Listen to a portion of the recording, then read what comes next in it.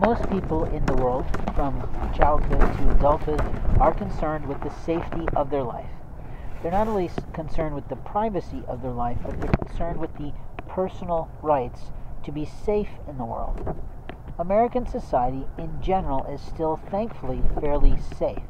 We have reasonable expectations of society and social propriety that tells us what is and isn't right.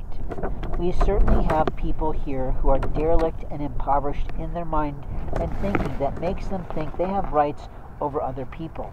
The truth is they don't.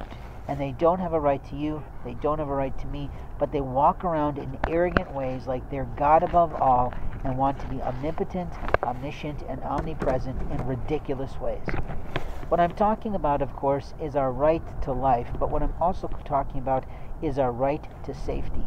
Our right to safety belongs with us, and thankfully the Second Amendment basically says we can arm ourselves, defend ourselves, and protect our lives. In a world that has gone crazy with technology, abusive with all sorts of pornography, and ridiculous with regard to human and organ trafficking, we have to be willing to accept the truth. We have the right to defend our life.